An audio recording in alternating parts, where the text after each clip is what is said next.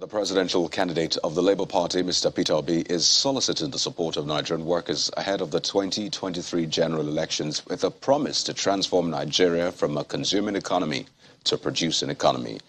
Mr. Obi, who met with the leadership of the Nigerian Labour Congress in Abuja, says Nigerian workers must produce the country's next president.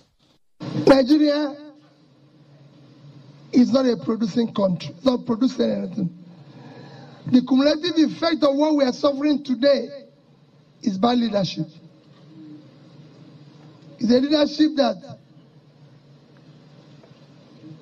concentrates on sharing.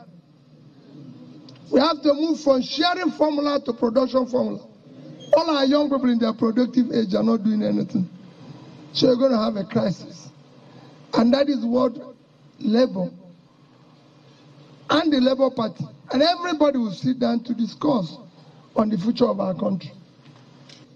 Nobody can be president without sitting down with the Labour and every organization to decide the future of Nigeria. We can no longer have a situation where the leaders are here, the workers are here. They must sit on the same table and talk. Yesterday and today we miss tomorrow. I want to go to tomorrow.